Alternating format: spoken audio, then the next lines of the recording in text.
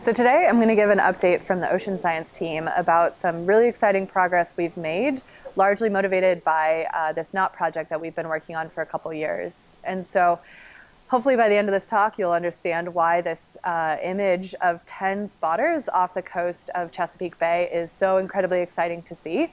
And as a bit of a spoiler, those were thrown out of an airplane about a week ago. So I'll talk through kind of the progress and all of the efforts and failures along the way in order to arrive at having this beautiful grid of buoys thrown out of an airplane.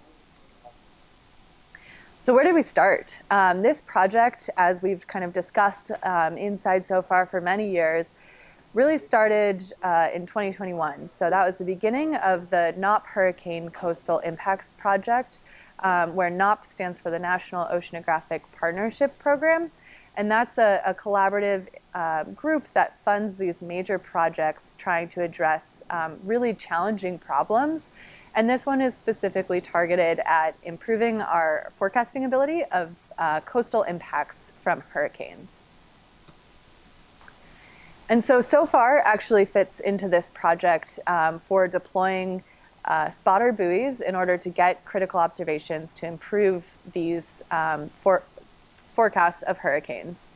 And so this slide gives some context on the challenge at hand to arrive at that beautiful grid shown on the first slide. Specifically, traditionally when you deploy these larger buoys, you attach a parachute. However, parachutes are incredibly complex, expensive to rig. They require unique airplane coordination, so a static line deployment rather than just kind of throwing them out the door. And all it took was a quick search through our drive of parachute rigging instructions, and I immediately found a 20-page document for rigging and a single parachute. But our goal is really to get high density coverage of these extreme events. And so when you need a 20-page document to rig, a single buoy, and that requires a lot of kind of manual intervention and attention, that's not going to scale. And so our goal in really kind of pushing the needle on deploying instruments for extreme events in a rapid response way is to not need parachutes. Of course, we need to know, can the spotter hit the water out of an airplane at about 1,000 feet altitude going 150 miles an hour and be fine? And so the first test was kind of the beginning of 2022, the beginning of this year. We deployed several spotters out of an airplane, and the video you can see here is actually from a 360 GoPro mounted to one of those spotters, trying to understand the dynamics of the buoy as it was falling in order to kind of do a retrospective on what might go wrong and what could go wrong.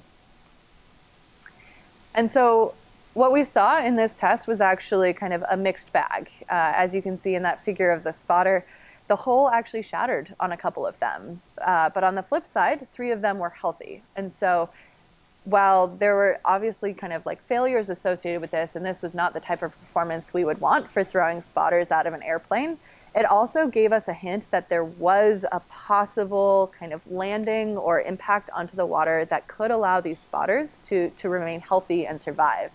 And so that kind of little seed of hope meant that it was kind of really worth iterating on stability of these spotters falling through the air and other aspects of the airdrop in order to improve the survivability of these buoys.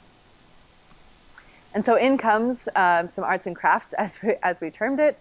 And what you can see here is a really simple cardboard airfoil. And this is obviously, version 0 of our prototype, where one of our really creative engineers came up with a solution based on the hypothesis that the reason for these really inconsistent failures across buoys was actually due to a lack of stability as the buoy was falling. So it tumbling through the air, and some of those buoys then hitting on the surface rather than on the much more stable bottom of the buoy. And so the goal here was not actually to really slow the terminal velocity of the buoy per se, but just to make sure that when the buoy hit the water, it was hitting upright, where all of kind of the more delicate parts of the buoy, the solar panels, the plastic lid, were faced upright, and the bottom and the center of the low center of mass was really kind of pointed downward.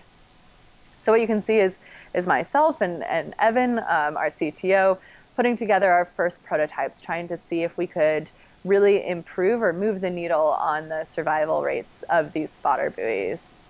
And what it is truly just 5 cardboard panels attached. And the goal here is also to make sure that we don't creep into the territory of parachutes again. The goal is simple and easy to deploy and also easy to manufacture. And so that's why kind of the bare bones practice here.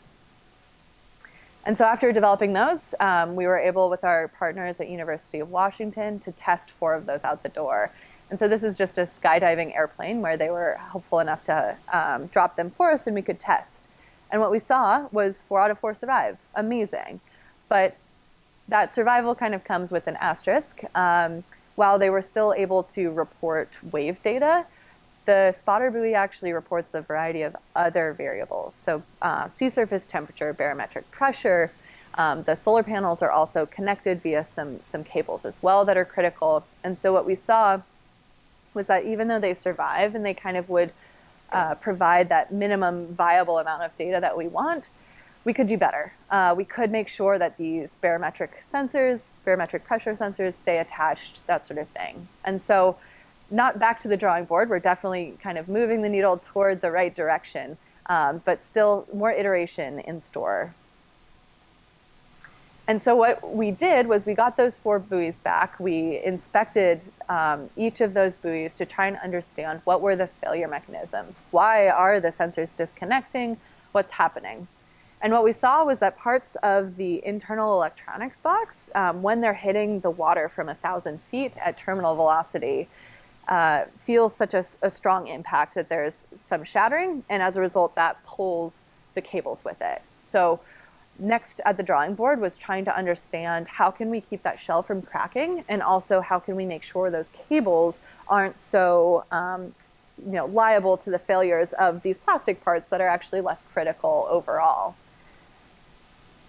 And so what we actually realized was that in those plastic parts, there were unnecessary amounts of volume, these desiccant packs, that were really compacting a lot of the forces. And so the next test was increase some of the reinforcements, essentially hot glue or epoxy, make sure that everything is as tightly bound as possible, and then also remove some of these excess pieces that were inducing some forces that were clearly problematic for some of the holes. And so here we have another animation of just deploying those several more buoys. And once again, we're seeing some general progress.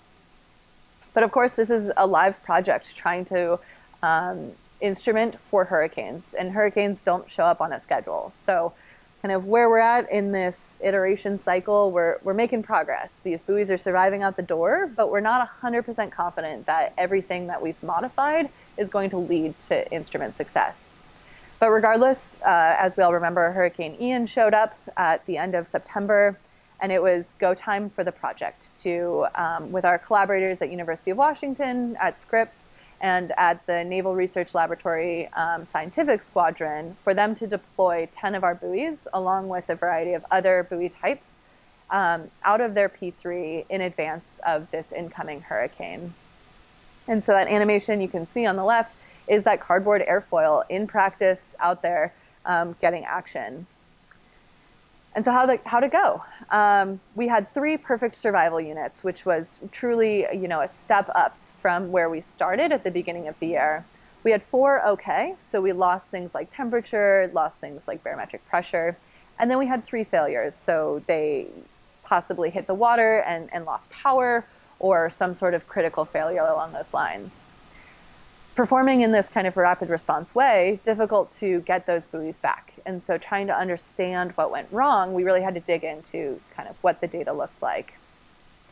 But even with some of those failures and even intermittent dropouts of the additional sensors, we actually saw incredible success associated with this. So one of those spotter buoys ended up being right in the path of Hurricane Ian. And so what's shown on the right is the weather radar, so the real-time weather radar, no kind of estimates from a model of Hurricane Ian. You can so clearly see the eye, and that gold pentagon is one of those spotter buoys as it passed essentially right under the eye wall of Hurricane Ian on the morning of September 28th. And so this buoy happened to be a superstar, and its sea surface temperature, barometric pressure, all of its sensors performed perfectly. And what we see is just an incredible drop in barometric pressure observed by this spotter buoy, which is, on its own incredibly interesting, but also is an observation that's really valuable for understanding how well our models are performing, because really capturing the low pressure center of a storm is critical to its overall intensity, and also understanding whether it's modeled and forecasted in the right location, so whether that track is right. We also see wave heights up to about 12 meters, which is pretty wild for that proximity to land, and is also a really important observation to get as we're trying to understand coastal impacts. And the things that really impact coasts are storm surge and increased wave heights, as that is what will ultimately cause damage to the infrastructure. And so capturing these observations proved really critical to this project, so that the modelers can go back and assess how their models performed, and also kind of iterate on what the best configurations and advances are. But back in the Sofar mind is back to the drawing board. So we had great success with Ian, but at the same time there's 3 that disappeared, and if that means there's kind of room for more improvement. And looking at a lot of the data that came in, we saw that likely the cables, which are also critical to providing power to those buoys, and without power we're not going to get satellite connection and we're never going to get any data, that when those buoys hit the water, those cables likely rip out, and that is likely very important in terms of causing these failures. And so really what we did was, we know the cardboard airfoil seems to really be working, seems to be increasing the stability of the fall really well. And if we can just get those cables to be as strong as possible. And so what we see here is more hot glue, which ultimately, is in a prototyping sense really effective, but really is kind of the long-term direction of something like an epoxy over these like weak regions, which is also very traditional in the development of deployables like this. And so after that kind of final iteration, we finally get back to that first figure. So we have those 10 spotters in this really nicely aligned grid, and actually a really interesting location. So right next to the Gulf Stream, where the color map corresponds to currents. And then on the left, we have that deployment from the P3 again. And so instead of, plus or minus a couple buoys reporting in, some losing instruments, we actually saw all 10 report in, all 10 provide sea surface temperature, barometric pressure, everything that they were expected to, and also for all of the solar panels to stay connected. So that means that we can drop these in a rapid response fashion, get that data in the short term that's really critical, and then these buoys continue to drift out and join the rest of the Sofar global grid and contribute to those daily, hourly updates that are critical to our global observing network and global forecasting network. And so what's shown here is really exciting, because every buoy is covered by, or is colored by the sea surface temperature that it was observing. So when it's a warmer color, corresponds to warmer sea surface temperature, and the color map underneath is also the modeled sea surface temperature. And so now you can see we're really getting really valuable information about the location of the Gulf Stream, which is really critical in driving all sorts of weather phenomenon as well. And so that's kind of the end-to-end of how do we go from having a project and really setting the bar really high, where the bar is, get rid of the traditional way of deploying using parachutes.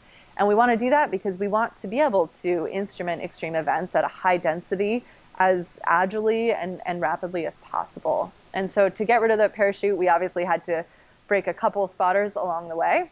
But over the course of a year, managed to, with obviously major contributions across mechanical engineering, firmware, production, operations, we were able to arrive at kind of a solution that was both really tractable in terms of production time and cost of materials and ease of deployment, that's also incredibly effective in buoy survival.